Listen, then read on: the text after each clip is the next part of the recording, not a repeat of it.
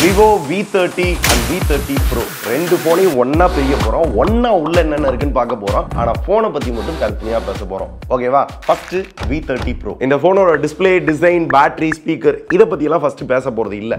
எதை பத்தி ஃபர்ஸ்ட் பேச போறோம்னா இவங்க ஓவரா பில்ட் அப் கொடுக்குற இந்த கேமரா தான். ஏன்னா பொதுவாவே இந்த Vivo போன்ஸ்ல வந்து கேமராக்கு நிறைய இம்பார்ட்டன்ஸ் கொடுப்பாங்க. அதுலயும் இந்த V series, X seriesலாம் சொல்லவே வேணாம். இந்த டைம் V seriesல பாத்தீங்க அப்படின்னா X seriesல பார்த்திருப்போம்ல அந்த Zeiss கொலாபரேஷன் இங்கேயும் இருக்கு. கேமரா செட்டப்பும் சும்மா 8 megapixel ultra wide 2 megapixel macro அப்படின்னு கணக்கு கொடுக்காம எல்லா கேமரா சென்சாரும் 50 மெகாபிக்சல். அதுல இந்த மெயின் சென்சார் இருக்கு இல்லையா, இது வந்து சோனியோட IMX 920 X சீரிஸ்ல பார்த்திருப்போம்ல அதே சென்சார் வித் OS சப்போர்ட் இருக்கு, Zeiss ஆப்டிமைசேஷன் இருக்கு, விவோட அந்த VCS டெக்னாலஜி இருக்குல்ல அதை யூஸ் பண்ணி நல்ல நேச்சுரல் கலரா இருக்கும்னாங்க. இந்த போட்டோஸை பாருங்களேன் எந்த அளவுக்கு நல்லா இருக்கு அப்படின்றது உங்களுக்கும் தெரியும். அண்டர் 40Kல உண்மையாவே சொல்லணும் அப்படின்னா லைட் லோ லைட் ரெண்டு இடங்கள்லயும் பிரமாதமா பெர்ஃபார்ம் பண்ணுது. அண்ட் விவோ சொல்ற மாதிரி பாத்தீங்க அப்படின்னா அந்த கலர் டோன்ஸ்லாம் பார்க்கிறதுக்கு நல்ல நேச்சுரலா நம்ம வெறும் கண்ணால பார்த்தா எப்படி இருக்கும் அந்த மாதிரி அந்த போட்டோஸ் எல்லாமே கிளாரிட்டி நல்லா இருக்கு, டீடைலிங்கும் சூப்பரா இருக்கு. இன் கேஸ் இன்னும் விவிடா வேணும் அப்படின்னா இந்த விவிட் மோட்ல போட்டு நீங்க போட்டோ எடுத்துக்கலாம். அப்படி இருக்கல பாத்தீங்கன்னா கலர் நல்லா தூக்கலா காமிக்கும். இப்போ நான் ஸ்டார்ட் பண்ணல அந்த VCS அப்படின்ற ஒரு டெக்னாலஜி சொல்லியிருந்தேன். அப்படின்னா என்ன அப்படின்னு கேட்டீங்கன்னா விவோ கேமரா பயானிக் ஸ்பெக்ட்ரம் அப்படின்ற ஒரு டெக்னாலஜி வந்து யூஸ் பண்ணிருக்காங்களா. இதனால என்ன அப்படின்னா அந்த கலர் ரீப்ரொடக்ஷன்லாம் பாத்தீங்க அப்படின்னா இன்னும் அக்யூரேட்டா இருக்கும், இன்னும் போட்டோ டீடைல்டா இருக்கும். அண்ட் ஆல்சோ OS இருக்கறனால நல்ல தெளிவான போட்டோ எடுக்க முடியும்ன்றாங்க. கிட்டத்தட்ட அவங்க சொல்றது இருக்கு. அண்ட் ரெண்டாவது முக்கியமான சென்சார் பாத்தீங்கன்னா சோனி IMX 816. இது ஒரு போர்ட்ரேட் கேமரா 2x ல ஜூம் பண்ணி கூட உங்களால போட்டோ எடுக்க முடியும். அதெல்லாம் மேட்டர் இல்ல. ஆனா இது Zeissோட போர்ட்ரேட் சென்சார் அப்படின்னு சொல்லுவாங்க. அதுல இந்த Zeissோட போர்ட்ரேட் மோட்ல மொத்தமா ஒரு 6 டெம்ப்ளேட்ஸ் இருக்கு. முதல்ல இந்த பயோ டயர் ஸ்டைல் நல்ல ஒரு கிரீனரி சிச்சுவேஷன்ல இந்த மாதிரிலாம் ஒரு போட்டோ எடுத்தீங்க அப்படின்னா பார்க்க செமையா இருக்கும். அப்புறம் இது சினிமேட்டிக் ஸ்டைல். இதோட ஆஸ்பெக்ட் ரேஷியோ பாத்தீங்கன்னா இந்த மாதிரி தான் மாறி இருக்கும். பட் போட்டோ பாத்தீங்கன்னா மிரட்டி விட்டுரும். தென் இது வந்து பிளானர் ஸ்டைல். இப்போ இந்த போட்டோலயே பாத்தீங்கன்னா பேக்ரவுண்ட்ல அந்த பொக்கேலாம் நல்ல பெருசு பெருசா ரவுண்டா பார்க்க அழகா இருக்கிற மாதிரி இருக்கா. இந்த பொக்கேவை இன் கேஸ் உங்களுக்கு வந்து ஹெக்ஸகன் ஷேப்ல வேணும் அப்படின்னா டிஸ்டகன் ஸ்டைல் அப்படின்னு ஒன்னு இருக்கு. அதுக்கேத்தாப்ல சினாரியோஸும் அவங்களே கொடுத்திருப்பாங்க. அண்ட் இதுக்கு அடுத்து சினி ஃபிளார் ஸ்டைல் அப்படின்னு ஒன்னு இருக்கும். நீங்க போட்டோ எடுக்கிறப்ப பின்னாடி அப்படியே ஒரு ஃபிளார் விழுகிற எஃபெக்ட் வந்து கொடுக்கும். சோ இந்த மாதிரி ஒரு 6 டெம்ப்ளேட்ஸ் பாத்தீங்கன்னா Zeissோட போர்ட்ரேட் மோட்ல வந்து இருக்கு. இது நார்மலா நம்ம ஒரு போர்ட்ரேட் போட்டோ எடுப்போம்ல அத கம்பேரிட்டிவ்லி இன்னும் அந்த போர்ட்ரேட் போட்டோவை எலிவேட் பண்ணி கொடுக்குற மாதிரி இருக்கு. மூணாவது சோனி சென்சார் தான் ultra wide angle. Ultra wide angle photo பாத்தீங்க அப்படின்னா சீரியஸ்லி கிளாரிட்டி சூப்பரா இருக்கு. மெயின் சென்சாருக்கும் அந்த அல்ட்ரா வைட் ஆங்கிளுக்கும் யூசுவலா அந்த கலர் டிஃபரன்ஸ் இருக்கும்ல அது பெருசாலாம் ஃபீல் ஆகல. அண்ட் இதுக்கு கீழே போன வருஷம் பார்த்த அந்த ரவுண்ட் லைட்டை மாத்தி சதுரமா கொண்டு வந்துட்டாங்க ஸ்மார்ட் ஆரா லைட். இதுல என்ன ஸ்மார்ட் அப்படின்னு கேட்டீங்க அப்படின்னா அதோட டெம்பரேச்சர் வந்து மாத்திக்கிற முடியுமா, கூல் வேணா கூல் இல்ல வார்ம் வேணா வார்ம். இது லைட் இருந்து எடுக்கிறதுக்கும் இல்லாம எடுக்கிறதுக்கும் பாத்தீங்க அப்படின்னா அந்த போட்டோஸ் வந்து நல்ல டிஃபரன்ஸ் தெரியுது. உண்மையாவே கொஞ்சம் யூஸ்ஃபுல்லா இருந்துச்சு. இது பத்தாதுக்கு ஃபிளாஷ் வேற கொடுத்து வச்சிருக்காங்க பாருங்களேன். எங்க அப்பா ஆடியன்ஸை கவர் பண்ண என்னென்னமோ பண்றாங்க. மார்க்கெட்டிங் சாமி மார்க்கெட்டிங். இதுக்கப்புறம் ஃப்ரண்ட் முன்னாடியே சொன்ன மாதிரி பாத்தீங்க அப்படின்னா அதுவும் 50 மெகாபிக்சல் செல்ஃபி கேமரா தான். செல்ஃபி கேமரா எனக்கு தெரிஞ்சு இந்த விலைக்குள்ள one of the best. Detail சூப்பரா இருக்கு.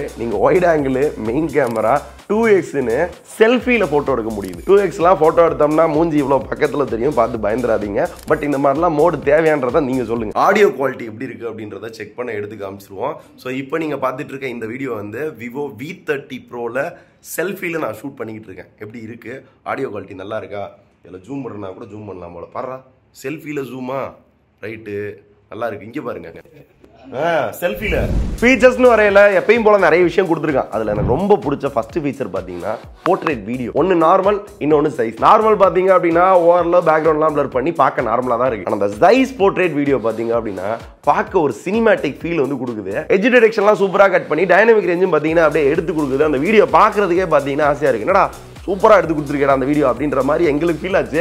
உங்களுக்கு என்ன தோணுதுங்க? ஆனா இதுல பஞ்சாயத்து என்ன அப்படின்னு பாத்தீங்கன்னா 1080p 30ல தான் உங்களால இந்த போர்ட்ரேட் வீடியோ எடுக்க முடியும். 4 சென்சார் இருக்கு இல்லையா, பேக்கு, ஃப்ரண்ட், இந்த போர்ட்ரேட் எல்லா இடத்துலயுமே உங்களால 4K 60ல வந்து ஷூட் பண்ண முடியும். ஆனா இந்த போர்ட்ரேட் வீடியோ மட்டும் 1080 30ல தான் எடுக்க முடியும். இது அட்லீஸ்ட் வந்து ஒரு 1080 60ஆவது கொடுத்துருந்துருக்கலாம்.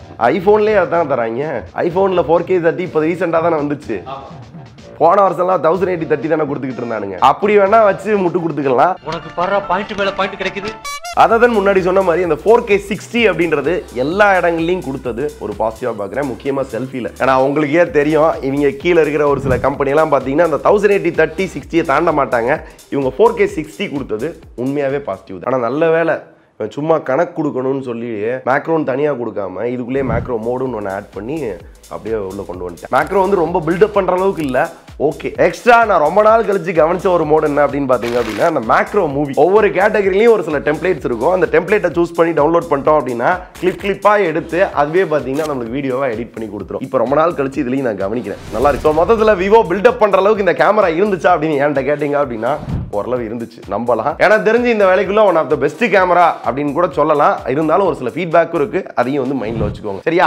இப்போ மிச்ச விஷயங்களுக்கு வருவோம். முதல்ல இந்த டிசைன். பொதுவாகவே விவோ பொறுத்தவரை கேமரா ஃபர்ஸ்ட் அப்படின்னா டிசைன் ரெண்டாவது. ஸோ லுக்குக்கு வந்து விவோ வந்து நிறைய இம்பார்ட்டன்ஸ் வந்து கொடுப்பாங்க. ஏன்னா பார்த்தோன்னு பிடிக்கணும் அப்படின்றத அவங்களோடது. அந்த அளவுக்கு தான் இந்த போனோட டிசைனும் இருக்கு. ஸோ டிசைன் வந்து இப்படி பாத்தீங்க அப்படின்னா கொஞ்சம் பழைய டிசைன் மாதிரி தான் இருக்கும். ஆனா இப்படி வச்சு பார்த்து இந்த லைட்டை போட்டு விட்டீங்க அப்படின்னா கொஞ்சம் புதுசா ரெஃப்ரெஷிங்கா ஃபீல் ஆகும். கலர்ஸ்மே பாத்தீங்க அப்படின்னா Andaman blue, peacock green, classic black அப்படின்ற மாதிரி இந்த இந்தியா பேஸ் பண்ணி வந்து சூஸ் பண்ணிருக்காங்க. பார்க்க கொஞ்சம் நல்லா இருக்கு. போன் பார்க்கிறதுக்கு மட்டும் நல்லா இருக்கு அப்படின்லாம் இல்லாம கையில் எடுக்கிறப்ப அந்த இன்ஹேண்ட் ஃபீல் நல்லா இருக்கு. ஏன்னா ஸ்லிம்மா இருக்கு, வெயிட் கம்மியா இருக்கு. 188 கிராம் வெயிட் நினைக்கிறேன். வெயிட் மேனேஜ்மெண்ட் சூப்பரா பண்ணிருக்கான். ஒரு கையில யூஸ் பண்றதுக்கு எனக்கு ஹேண்டியா இருக்கு.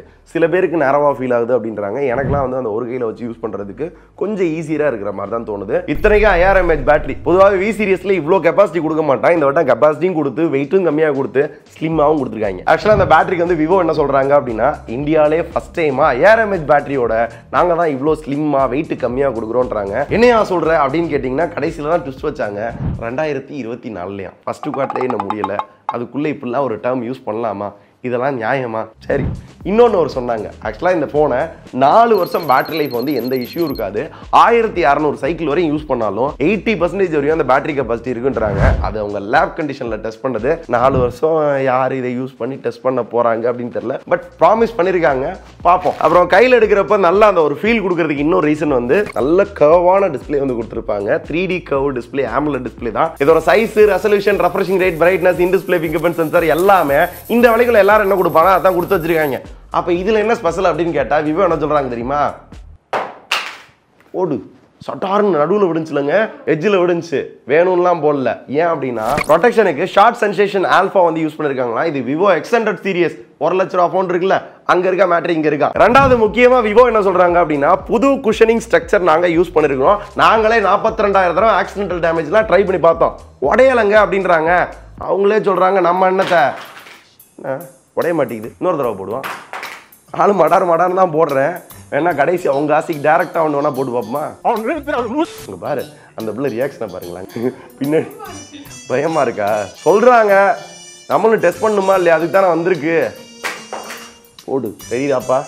எந்த டேமேஜும் இல்லை, பரவாயில்ல. இவங்க சொன்னது உண்மைதான் போல. இந்த கிளாஸ் சொன்னேன் இல்லையா, இது முன்னாடி மட்டும்தான். பின்னாடி வந்து ஏஜி கிளாஸ் வந்து யூஸ் பண்ணிருக்காங்களா. ஸோ எனக்கு தெரிஞ்சு நல்லா தான் பண்ணியிருக்கான். ஆனால் இவங்க உழப்பின முக்கியமான ஒரு இடம் இருக்கு. என்ன தெரியுமா? SoC. Vivo V27 Pro, V29 Pro ரெண்டுத்துலையும் use பண்ண அதே SoC. டைமண்ட் செட்டி 8200. ஒரு ஜென்ரேஷன்னா பரவாயில்லப்பா, 2 ஜென்ரேஷன், இது 3ஆவது ஜென்ரேஷன்ல ஒரே ப்ராசஸர் கொடுத்தா இதெல்லாம் நியாயமா? ஓகே, நீங்க கேமரா ஃபோக்கஸ் தான் பண்ண போறீங்க, டிசைன் ஃபோக்கஸ் தான் பண்ண போறீங்க. இருந்தாலும் ஏன் அப்படி பண்றாங்கன்றது தெரியல. பட் இது வந்து ரொம்ப மொக்கையான ப்ராசஸரான்னு கேட்டீங்கன்னா அப்படியெல்லாம் கிடையாது. ஓரளவு நல்ல ப்ராசஸர் தான். ஆனால் கொஞ்சம் பழைய SoC. பர்ஃபார்மன்ஸ் கேமிங்லாம் பார்த்தீங்கன்னா ஓரளவு நல்லா தான் இருக்கும். ஆனால் கண்டிப்பா இந்த வேலைக்குள்ள வேற போன்ல SoC இருக்கும்ல, அதையும் இனியும் கம்பேரே பண்ண முடியாது. பெட்டராவே நிறைய SoC இருக்கு. சும்மா உங்க நாலேஜுக்கு சொல்லணும் அப்படின்னா பெஞ்ச்மார்க்ஸ்ல ஒரு 9 லட்சத்துக்கிட்ட ஸ்கோர் வந்தது. உள்ள ஹார்ட்வேர் பாத்தீங்க அப்படின்னா LPDDR5 RAM, UFS 3.1 இருக்கு. வேரியன்ட் ஒரு 2-3 வேரியன்ட் வந்து அவைலபிள் இருக்கு. 5G பேண்ட் பாத்தீங்க அப்படின்னா 8 தான் இருக்கு. என்னத்த சொல்ல? OS பத்தி சொல்லு, அத பத்தி தான் இன்னும் சொல்லல. அட ஏன்டா? OS சொல்றேன். Fun Touch OS 14 மேல out of the box Android 14 கொடுக்குறான். Android 17 வரையும் உங்களுக்கு அப்டேட் வரும். அதான் அந்த 3 வருஷம் OS அப்டேட், 4 வருஷம் செக்யூரிட்டி பேட்ச் இவங்களும் கொடுக்குறாங்க. ஆனா உள்ள ப்ளோட்வேர் இருக்கு, ஹாட் ஆப்ஸ் இருக்கு. அஃப்கோர்ஸ் அன்இன்ஸ்டால் பண்ண முடியும், டிசேபிள் பண்ணிக்கிற முடியும். பட் இருந்தாலும் இந்த வேலை காசு கொடுத்து வாங்கி இதெல்லாம் உள்ள இருக்கு. இதை தவிர சொல்லாத விஷயங்கள் அப்படின்னு பாத்தீங்க அப்படின்னா ஓன் டயலர் கொடுத்துருக்கான், அது ஒரு பாசிட்டிவ். ஷேர் வேல்யூ பாத்தீங்க அப்படின்னா ஹெட்டுக்கு 0.9 இருக்கு அண்ட் பாடிக்கு பாத்தீங்கன்னா 0.97 இருக்கு. ப்ளூடூத்துக்கு 5.3 வந்து கொடுத்துருக்காங்க, 5.4 இருக்கு. ஆனா 3 ஏன் கொடுத்தாங்க அப்படின்னா இந்த SoC ரொம்ப பழைய SoC, அதனாலதான். அண்ட் ஆல்சோ Wi-Fi 6 தான் இருக்கு. NFC கிடையாது. அண்ட் முக்கியமா ஸ்பீக்கர் ஸ்டீரியோ இல்ல, சிங்கிள் தான். சிங்கிளா இருந்தாலும் ஓரளவு நல்லா இருக்கு. பட் இந்த வேலைக்கெல்லாம் என்ன தலைவா, எல்லாம் நியாயமா தலைவா?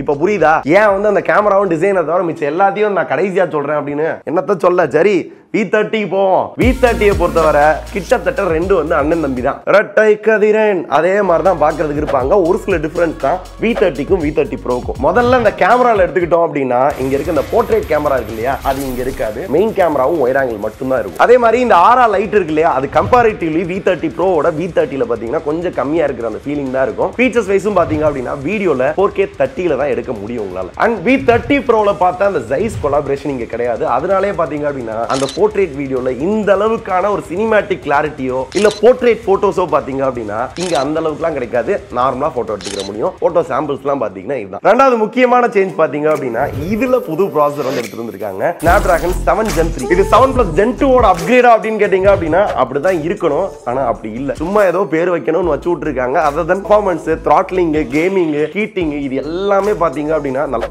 ஹீட் ஆகல. பெர்ஃபார்மன்ஸ் வைஸ் பாத்தீங்கன்னா நல்லா தான் இருந்துச்சு. பெஞ்ச்மார்க்ஸும் பாத்தீங்கன்னா 8 லட்சத்துக்கு மேல தான் வந்துச்சு. இருந்தாலும் எனக்கு என்ன தோணுது அப்படின்னா இந்த விலைக்கு இதை விட பெட்டரா பெர்ஃபார்ம் பண்ற SoC கண்டிப்பா இருக்கு. சோ இதெல்லாம் வந்து பத்தாது. பட் லேட்டஸ்டா கொடுத்தது வேணா பாராட்டலாம். இதுல ஒரு அட்வான்டேஜ் என்ன அப்படின்னா அங்க ப்ளூடூத் 5.3 இருந்தது இல்ல, இங்க லேட்டஸ்டா ப்ளூடூத் 5.4 கொடுத்துட்டாங்க. ஏன்னா லேட்டஸ்டா வந்ததுல அதனால அந்த சப்போர்ட் இருக்கு, அதை கொடுத்துட்டாங்க. அதே மாதிரி உள்ள இருக்க அந்த ஹார்ட்வேர்லயே ஒரு சேஞ்ச் என்ன அப்படின்னா இந்த விலைக்கு UFS 2.2 LPDDR4X RAM base variant 128GB. No problem. So இந்த மாதிரி சின்ன சின்ன சேஞ்சஸ் தான் அந்த ரெண்டு போன்லயும் இருக்கு. அதர் தென் மிச்சம் எல்லாமே அதே தான். அதே டிஸ்ப்ளே, அதே battery, 80 watt fast charging support, single speaker, design, லொஸ்க்குன்னு எல்லாமே அதே தான் கொடுத்துருக்காங்க. ஸோ இந்த சின்ன சின்ன சேஞ்சஸ் ஏத்தாப்புல பிரைசிங் மட்டும் பாத்தீங்கன்னா டிஃபர் ஆகுது. என்னன்னு கேக்குறீங்களா? உங்களுக்கு ஆல்ரெடி தெரிஞ்சிருக்கும், இருந்தாலும் சொல்றேன். Vivo V30 ஓட பிரைஸ் பாத்தீங்க அப்படின்னா 34,000 ரூபாய். V30 Pro ஓட பிரைஸ் பாத்தீங்க அப்படின்னா 42,000 ரூபாய். டேய் என்னடா பண்ணி வச்சிருக்கீங்க அப்படின்னா உங்கள மாதிரியே தோணுது. இருந்தாலும் நீங்க சொல்லுங்க, இந்த விலைக்கு இந்த ரெண்டு போனும் ஒர்த்தா? ஆஃப்லைன்லாம் நிறைய பேர் வாங்குவாங்க, நீங்க இதை ட்ரை பண்ணுவீங்களா அப்படின்னு சொல்லுங்க. என்கிட்ட கேட்டீங்க அப்படின்னா நான் சிம்பிளா சொல்றேன், உங்களுக்கு பர்ஃபார்மன்ஸ், OS, IP ரேட்டிங் இந்த மாதிரி விஷயங்கள்லாம் உங்களோட ஃபோக்கஸ் இருக்கு அப்படின்னா உண்மையாவே வேற நிறைய ஆப்ஷன் இருக்கு. பட் இது கேமரா அண்ட் டிசைன், டியூரபிலிட்டி இந்த மாதிரி விஷயங்களுக்கு பாத்தீங்க அப்படின்னா கண்டிப்பா கம்பீட் பண்ணுது. அதுக்காக நீங்க இந்த விலைக்கு ட்ரை பண்ணுவீங்களான்றத சொல்லுங்க. விவோ ஃபேன்ஸ் மறக்காம சொல்லுங்க. சரியா? நன்றி. அதாவது ஆஃப்லைன்ல என்ன நடக்கும் அப்படின்னா உள்ள போனோன்னா டிசைனை பார்ப்பாங்க, நல்லா இருக்கே அப்படின்னு நம்ம மைண்ட் இருந்தோம்னா உள்ள போனோன்னு அந்த கேமரா தான் எடுத்து ஒரு செல்ஃபியை போட்டோன்னா மெர்ட்லாம் இருக்கே அண்ணா எவ்வளோ, ரைட்டு, இதை விட இது நல்லா இருக்கு, இதை வாங்கிக்கிறோம் அப்படின்னு போயிடுவாங்க. உள்ள இருக்க அந்த மிச்ச விஷயங்களை பார்க்க மாட்டாங்க. என்னை பொறுத்தவரை பிரைஸ் இன்னும் கொஞ்சம் குறைச்சிருந்துருக்கு.